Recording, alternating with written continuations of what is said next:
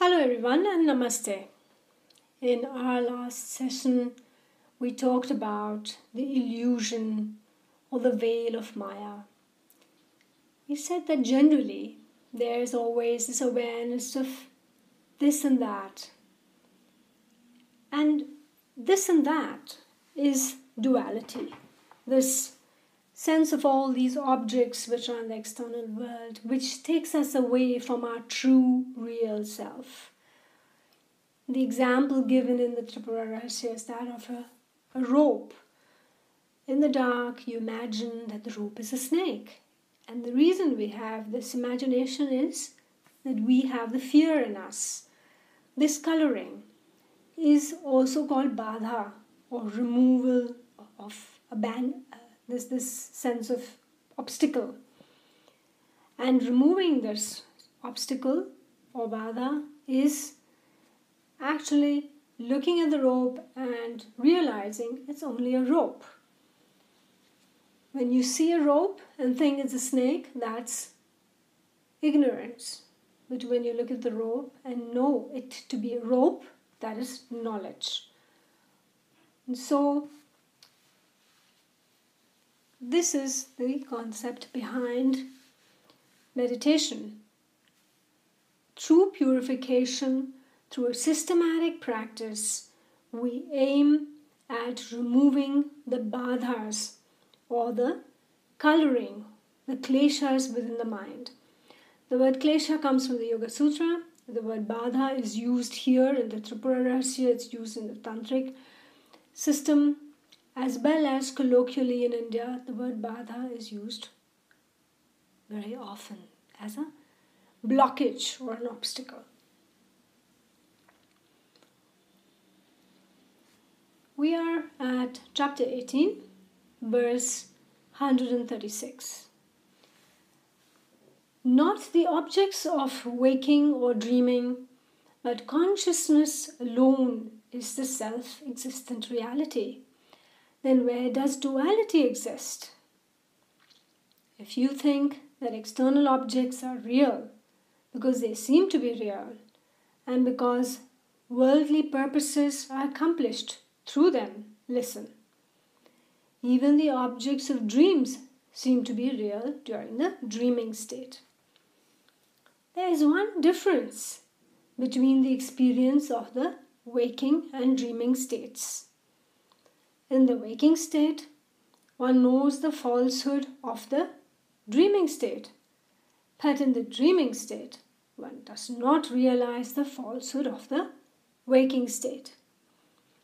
With this weak argument, it cannot be concluded that the experiences of the waking state are true.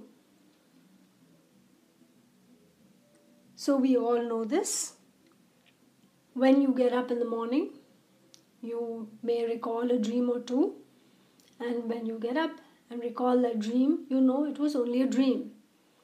But when you are in the dream, you are not aware that there is something like the waking state. And this is the argument that most people use to say that the waking state is reality and the dreaming state is an illusion. Tripura Rahasya challenges this argument. In verse 140, it says, "Are not the objects of a dream useful during the dream, just as material objects are useful during wakefulness? As we experience the steadiness of the objects in the waking state, do we not experience the objects in the dreaming state in exactly the same way?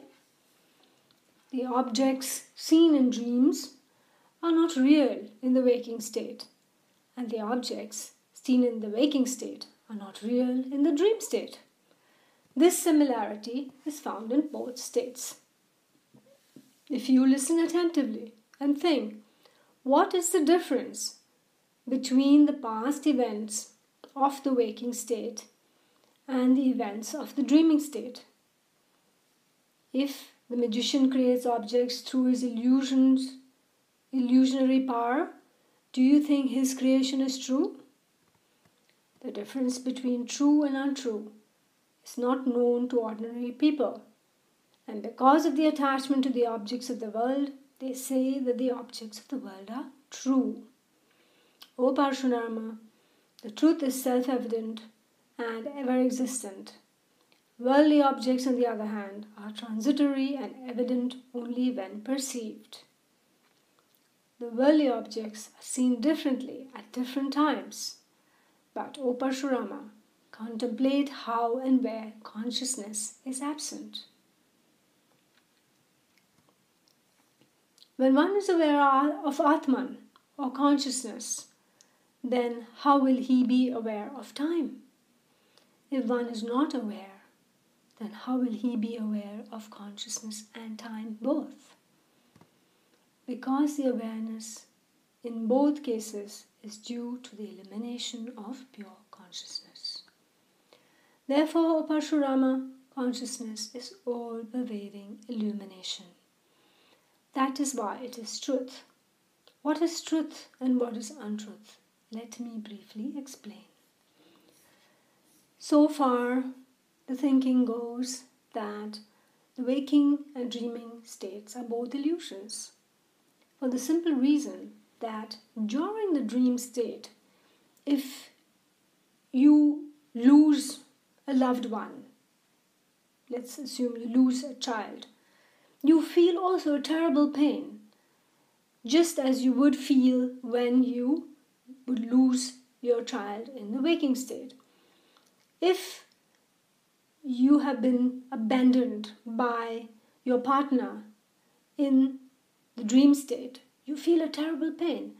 If you have such a dream, also you will feel that kind of pain. So, how can we distinguish between the two? In the waking state, we believe this to be reality. But in the dream state also, you believe this to be reality. And all your actions, emotions, fear, attachment, desire, all is just as real as it is in the waking state. So it is practically impossible to distinguish between the two.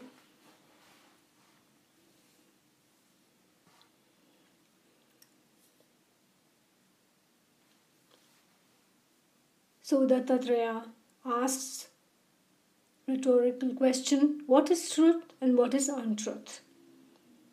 In verse 149, that which does not depend on anything for its illumination is truth. In other words, it is untrue exactly like the snake in the rope is untrue. Contradictory statements can prove the validity of self-existent reality. Contradiction itself is proof of invalidity. Verbal denial is mental admission. In a way, contradiction leads nowhere and does not furnish any proof. So truth or certain things are self-evident. We all know that there is a sun in the sky and it provides us with light. And somebody can keep telling you that's not the sun, that's a big light, it's been put there by aliens.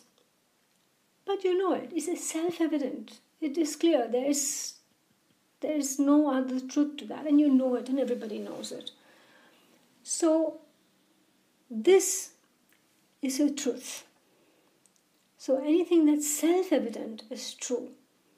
If you look at your surroundings and you see a chair, you know it is a chair. It's a self-evident, it's a truth. Or you see a dog. But when you see the dog, you get scared because you think the dog is a monster. Why? Because you were bitten by a dog. That's not true, because you have added something to it. And so the coloring that you've added to it, that takes it away from the truth. But when you saw the chair, you didn't have any such coloring. It was just an ordinary chair. There's no coloring to it. So the dog which you have turned into a monster in your mind is an untruth, is ignorance. The chair, which is simply a chair, is a form of truth, which is self-evident. Verse 151. Therefore, that which is self-evident, unconditioned, and the very foundation of all experience is real. Anything other than this is unreal. What is the very foundation of all experience? Everything that we experience in life, we understand through a frame of reference. We go through life from childhood, become children, go to school, we become teenagers, the body changes, our thinking changes. Those toys that you liked as a child, you don't want to be seen with as a teenager. Your body has changed completely. You don't look anything really like that child. If somebody has not seen a 6-year-old at the age of 16, he may not be able to recognize that same child. He's now 16 years old. So much is the difference. The same 16-year-old becomes 26 and is now a young adult and may look similar to what he or she was at the age of 16. But mentally, there has been a great deal of growth and greater maturity. The body changes again. When at the age of 36, the body is much more mature, so is the mind, the behavior is far more mature. You cannot really compare that with the maturity or the mind frame of a 6-year-old. But all the same, the 6-year-old you and the 36-year-old you, something was the same. That something is who you are. That is the self. That's the foundation. Everything else around it keeps changing. The body keeps changing. The mind keeps changing. The emotions keep changing. Experiences keep changing, but something remains the same, and that is the very foundation of all experience, and everything else is unreal.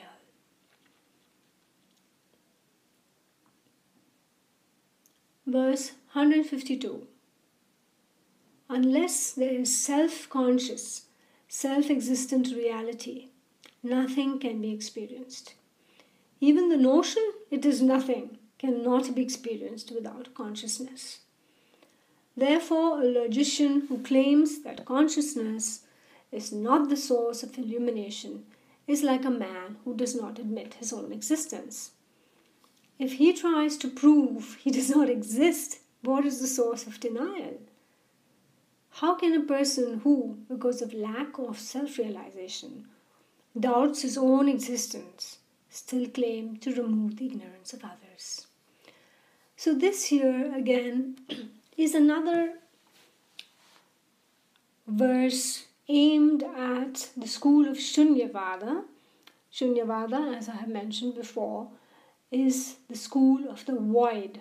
There's a void, and that school expanded, grew, became very intellectual, and became very popular, especially among those who are intellectual or highly educated. And it has gone on to become a world religion, and it is called Buddhism. In the early days, around 800, I would say even before 400 AD to 800 AD, there were a lot of discussions, debates, arguments between those from the school of Shunyavada and the other schools which were part of Sanatana Dharma before the school became a world religion. It talked about the void, and it said there is nothing. There's nothing. There's no God, there's nothing. There's a void. And they use logical thinking to argue and to defeat people in debates. And so basically when you say there's nothing, who is the one who is perceiving nothing? There has to be somebody who perceives nothingness. So if you do not exist, how do you know that there is nothing? So this kind of argumentation is senseless. How can you say that there is nothing? There has to be some foundation which experiences nothingness. And this is exactly the experience we go through in a state of yoga nidra, when you are fully aware in deep sleep.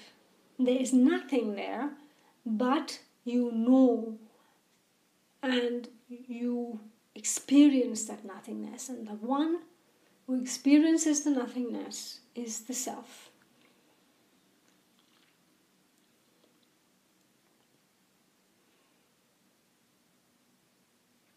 Verse 154.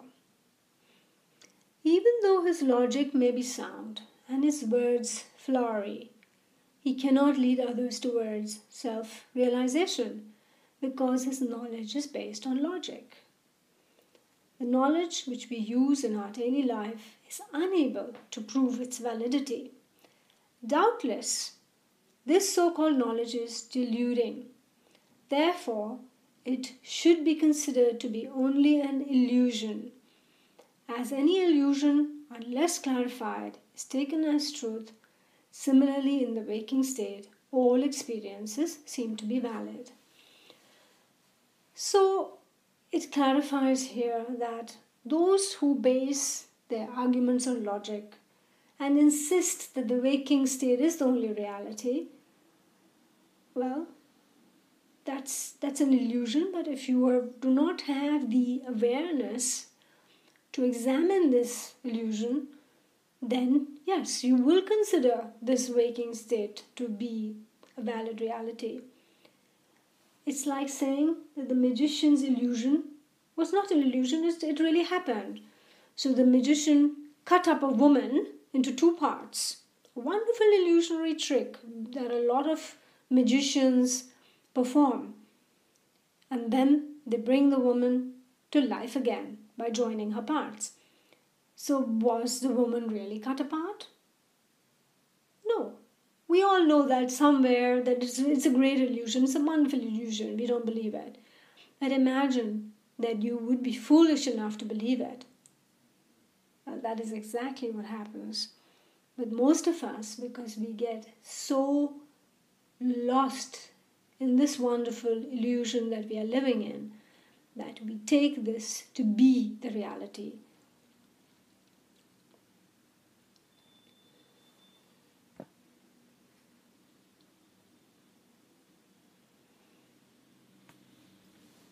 Verse 158. When one has profound knowledge of mother of pearl, he does not get deluded by mistaking it for a piece of silver. Similarly, the knowledge of the Atman dispels all other illusions. As everyone thinks the sky is blue though it is not, similarly, because of ignorance, the experience of waking state is illusory. Complete freedom from illusion is pure knowledge, and that is the real existence of Atman. Here the example of mother of pearl is used. For those who don't know what mother of pearl is, it is a nice kind of silvery kind of object, very shiny, and you might mistake it for silver. But those who have knowledge of it, they feel it, and from the feeling of it, they know this is not silver, because a metallic feeling of silver is different. Just as many people look at the sky and they say, oh, it's blue. Yes, the sky is blue. But you know, when you have studied a little bit in school, you paid attention, that it appears blue. But in fact, it is all air and it has no color. But it just appears blue, and that's an illusion. And so those who do not have this knowledge, they think the sky is blue, or they think that the mother of pearl is silver, or they think that the waking state is this reality.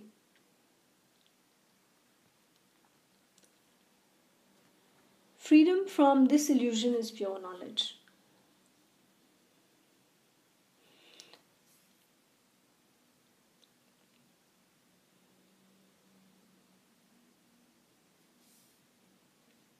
Verse 160. O Parshurama, I have replied your questions decisively. Remove your doubt in this regard, decide firmly and follow it. You have previously asked me how liberation is attained. Now here is the answer. Listen to me attentively. In the world, there are three kinds of great liberated beings. Those who constantly remain disgusted with the things of the world every moment, yet are self-realized, are the third category.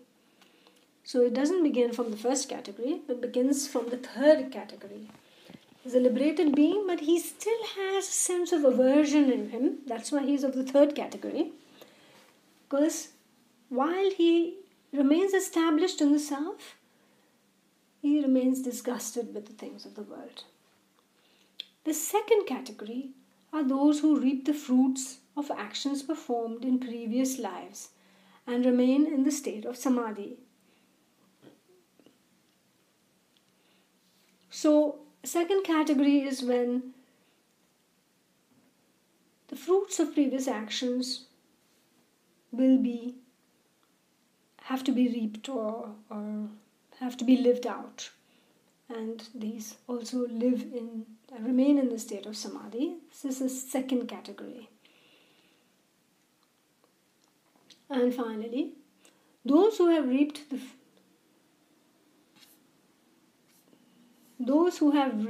fruit of their actions from previous lives and were never trapped by the charms of the world remain undisturbed in all circumstances. So the first category is those who have already reaped the fruit of their actions.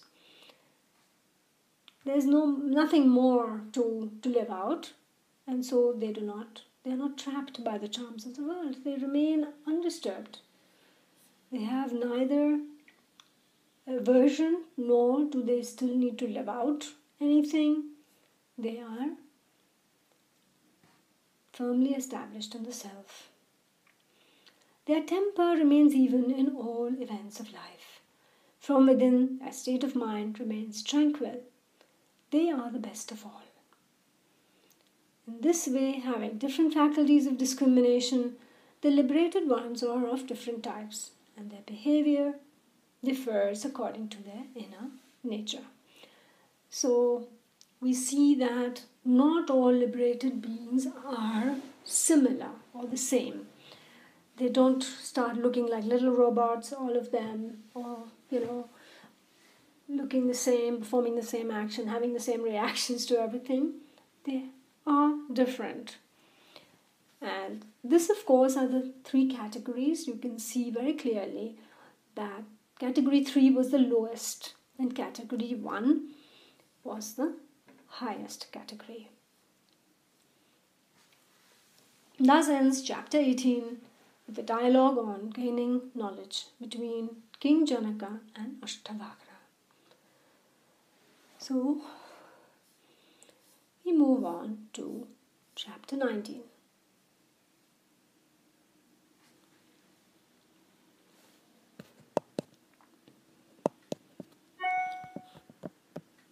Chapter 19 is the dialogue between the great seer Dattatreya and the sage Parshurama on the various states of the realized ones.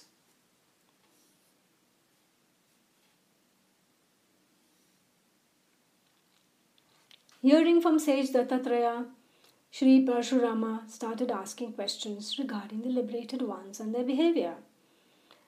This is, of course, a very interesting topic because we have this idea generally that once one is liberated, somehow everybody is the same.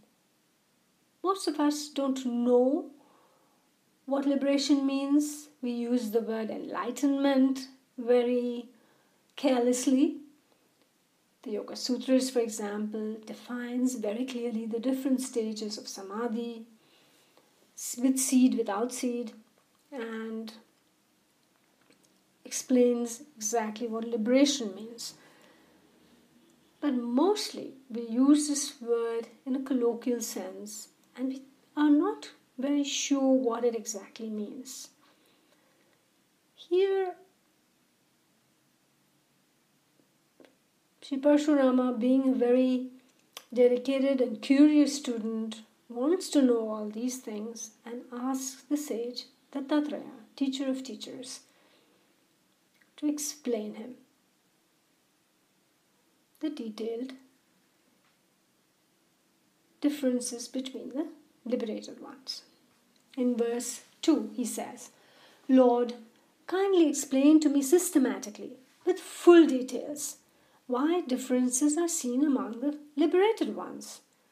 It is true that all liberated ones have knowledge of the self equally, and because of that knowledge, the goal of all is liberation.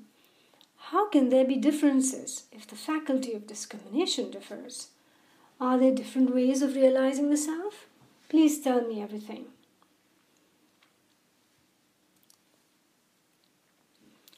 The compassionate Dattatreya started explaining thoroughly. Listen, Parshurama, I am revealing the highest secret to you. The means of attaining knowledge are not different.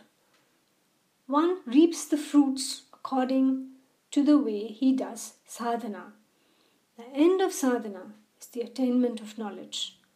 If sadhana is not completed, more effort is needed. Consciousness is knowledge and is self-illuminated. For that self-existent knowledge, illumination, no sadhana is necessary. The self-illuminated Atman is preserved within and is crystal clear by nature. What sadhana is needed for that which is self-illuminated and self-existent? It is preserved within Chitta, like a brilliant gem that is veiled by a deep layer of dirt and hence remains unseen. One can see it with a one-pointed mind. Then alone can one realize its full brilliance. Sadhana dispels all the desires which create barriers. In some, it is noticed that desires have diminished, and it is noticed that buddhi is sharpened. There are many categories of intellect. O Parshurama, the degree of sadhana, effort, the sadhaka needs to make is according to the degree of ignorance which has veiled consciousness. So this is a very interesting comment. It says, consciousness is self-illuminated, no sadhana is necessary. It's like a gem. It's crystal clear, but it is buried in a deep layer of dirt and is not seen. So we do not need sadhana in order for that brilliant gem of consciousness to shine. We need sadhana to remove these layers of dirt which is obscuring our vision. We cannot see it. You need a one-pointed mind. So the sadhana is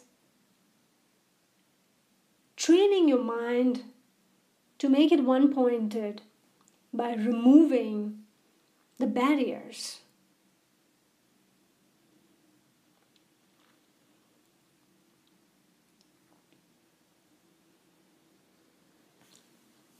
So the degree of effort or sadhana is needed,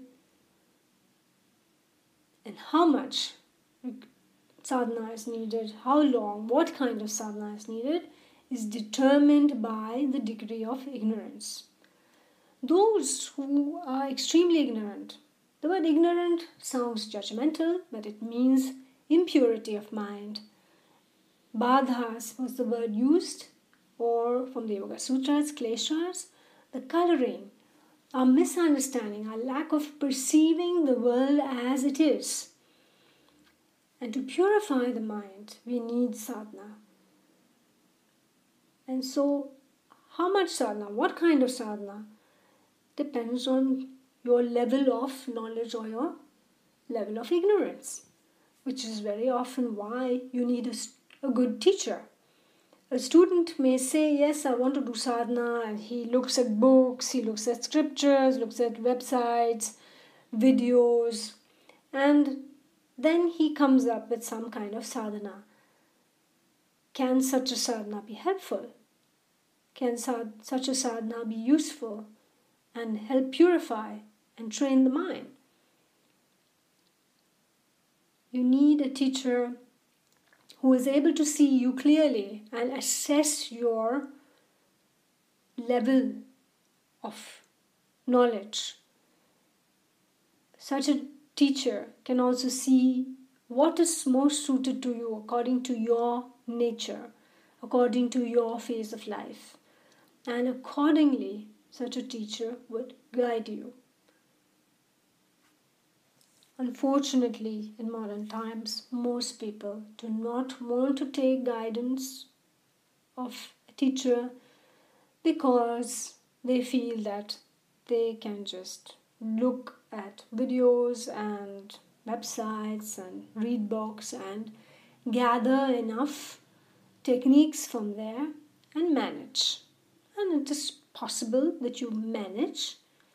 If that's what you want, just to manage, then that's totally fine.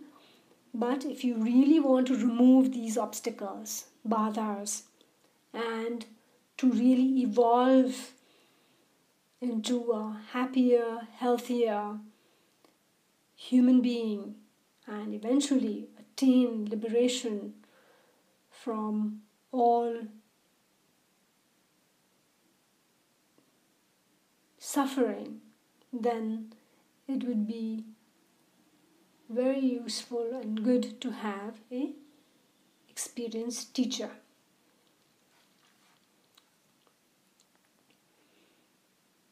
Verse 16 of chapter 19.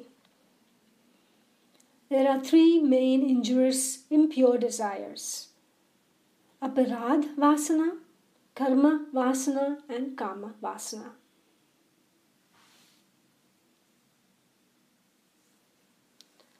Not having faith in the Vedas and scriptures is called aparadh vasana.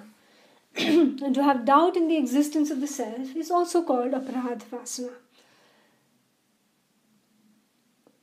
Those who are skilled in different arts and have the opportunity to be in the company of a sage and to study the scriptures still do not attain that knowledge beyond. They believe that no such thing as higher knowledge exists. And even if it does exist, no one can attain it. If one has known it, he starts doubting it. So how can a doubtful knowledge become the means for liberation?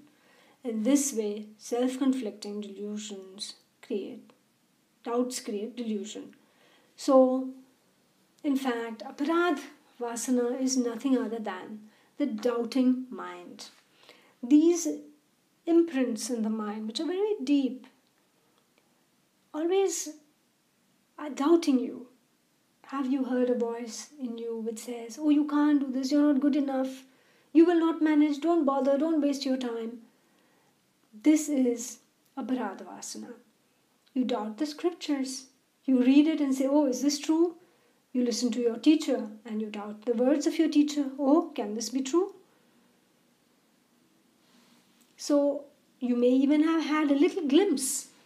But then you say, no, maybe I was just imagining, fantasizing. Maybe I'm not worthy enough for this. These are doubts. So even though you may be skilled, you may even live in the company of a sage, you may have studied scriptures, but you still will not attain this knowledge. And maybe you begin to have these doubts that such a thing doesn't exist. It's a waste of time. Let me not waste my time. Let me enjoy my life. These kind of doubts. How can such a doubting mind attain liberation? Because doubtful knowledge cannot be means of liberation. This will only create more conflicts within you. Because this is called aparadh vasana. Vasana, the word vasana actually means deep impression, very ancient impression. It means the same as samskara, but vasana is much deeper and far more ancient from previous lives. So this first kind of vasana is called self-created illusion. Suffering from such ignorance, hundreds of thousands of people are caught in this whirlpool. Impurity of intellect caused by previous samskaras is called karma, vasana. It creates barriers in understanding the teachings imparted by the master. These strong barriers cannot be removed by merely controlling the mind and its modifications.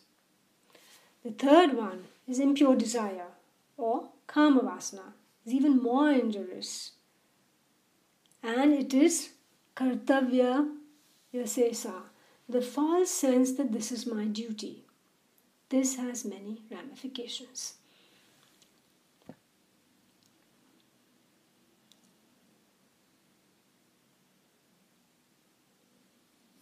This is my duty. The desire to fulfill one's duty is called kama vasana. Om Parshurama. Someone might count the waves of the ocean, others count the atoms of the universe, yet others count the stars. But it is impossible to count the countless desires of the human being. This third category of impurity is the desire to enjoy.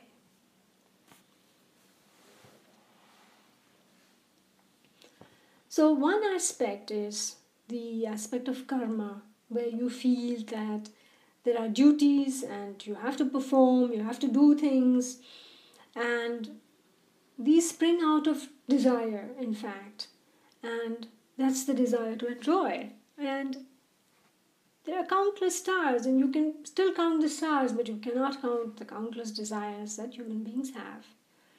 When one is fulfilled, then the next one rises. When this one is fulfilled, the third one arises. And this keeps us going continuously, lost in this whirlpool of samskara.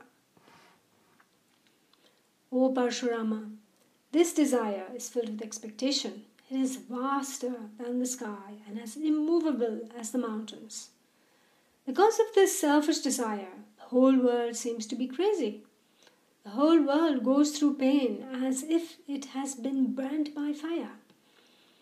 Those fortunate ones who have attained perfect vairagya are liberated while living in the world. They remain calm and tranquil. The mind is afflicted by these three kinds of desires. That is why supreme consciousness does not shine forth. So, in spite of people who are practicing, who are blessed with the knowledge of scriptures, who may even have the company of a teacher, still are not attaining because of these three desires. One is doubts, second is a false sense of duty, and third is the desire to enjoy the world.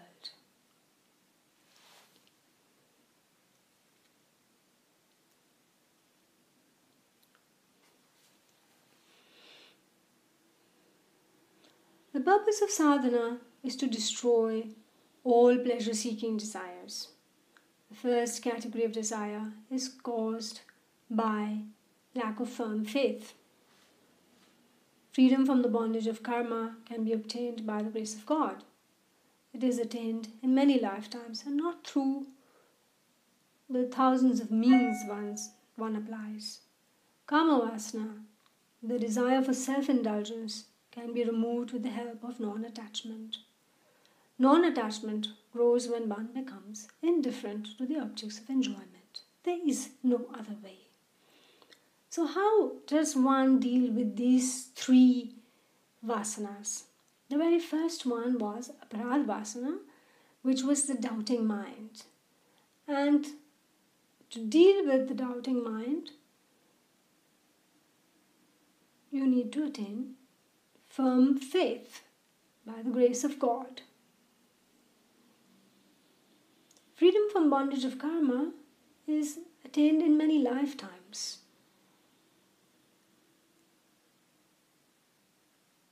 And freedom from kama vasana, the desire for self-indulgence, is only removed with non-attachment, awareness.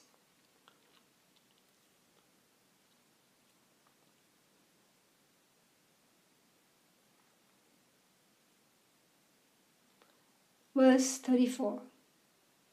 O Parshurama, these self-inflicted desires have a dual nature, temporary and lasting. According to their strength, efforts are made to gain release. The root cause of various methods of sadhana is the desire for liberation. Without sincere desire for liberation, no matter how much a person listens to a teacher or contemplates, he cannot attain the knowledge of self-existent reality. Sermons and accomplishments are mere skills. Mastery in any skill does not lead to the highest goal. Without burning desire for liberation, study and contemplation are useless, like dressing a corpse. O Parshurama, if the desire for liberation is weak, then that desire is in vain, just as by hearing the name of the fruit is not obtained. So, while there are many badhas or obstacles caused by the three vasanas, the doubting mind, the false sense of duty, and the desire for worldly objects to enjoy them, somewhere inside us we have another desire, a fourth desire. And this desire is really that desire which will free us. So while desires per se are not good, we don't want to have desires, we want to let go of these desires. But the very last desire to be let go of is the desire for liberation. In fact, this is a desire that we want to strengthen. So if you do not have a desire for liberation, and somebody tells you, your partner, your parents, oh, go and listen to this great teacher, or there's a sage, or somebody, go and listen. Listening will not help, because there is no desire for liberation. So you listen to these kind of things, and they remain superficial. They do not work with the deepest part of your mind. And so, without a burning desire for liberation, all study is useless. It's all intellectual, it's dry knowledge. It's like dressing a corpse. Well, why should we dress a corpse? Useless. So it is with intellectual study. It is useless. After receiving the fruits of an action, the desire for the fruit vanishes. Who is that human who does not have the desire to receive the fruits of his action? So momentary desire for liberation, which for some reason arises all of a sudden, does not yield fruits. Intense and continuous one-pointed desire for liberation will be fruitful. That intense desire for liberation inspires one on the path of sadhana. This is called a burning desire. So every now and then we have a momentary desire for liberation. When do we have this? When we are suffering. So your partner leaves you, or one of your parents dies, and you feel intense loss, intense pain. You lose your job, and you see your children suffering because you're not even able to feed them properly or clothe them well. And this suffering makes you want to have liberation. And in this moments, everybody becomes a philosopher, everybody becomes religious, everybody thinks of God.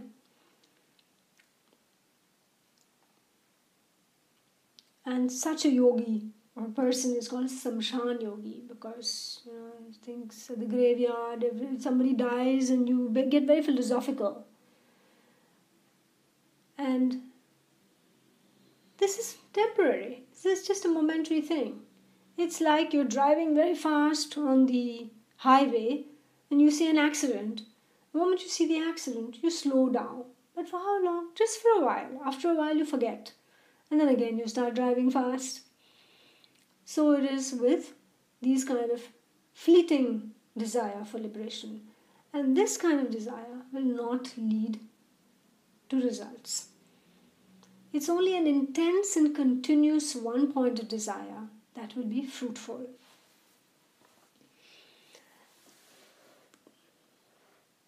Such a burning desire will lead you to liberation. There's a difference between push and pull. When you suffer, you're pushing yourself, and the sufferings push you and say, oh, you need to be liberated. But when you have experienced something beautiful and that longing has risen in you, then that longing pulls you. And that's the difference between a push and a pull in liberation, is that the push is temporary. It really is depending on external factors, while the pull is something deep inside. It's like magnetism. It's an attraction. It's like gravity. It pulls you closer and closer.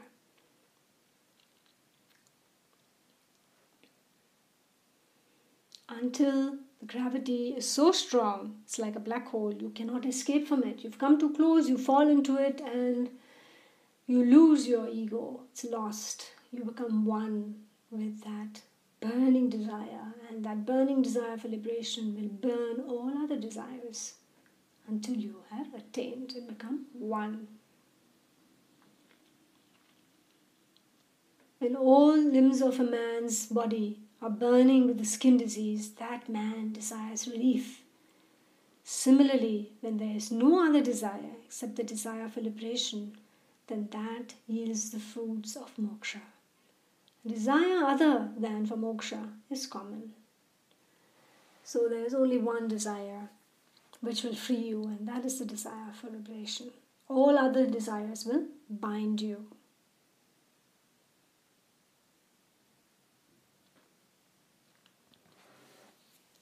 Through non-attachment comes desire for liberation, and thus one is inspired to do intense practice. From this comes increased absorption into intensive practice. The more a person is absorbed in practice, the sooner he attains the results. So, we need non-attachment to intensify this desire for liberation. So we need to continue to do some form of sadhana to clear the badhas, to remove the kleshas, the colorings that prevent us from seeing our true nature, which is like a brilliant gem of consciousness. So it's a good place to stop here at verse 47. Continue next time. And I hope you enjoyed. Until next time.